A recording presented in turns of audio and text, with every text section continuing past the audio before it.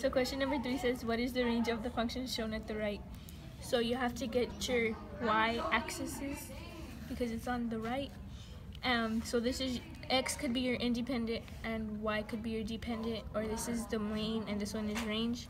So you have to just get the axes. So -7 goes with -1. -2 goes with -4. 0 goes with -1.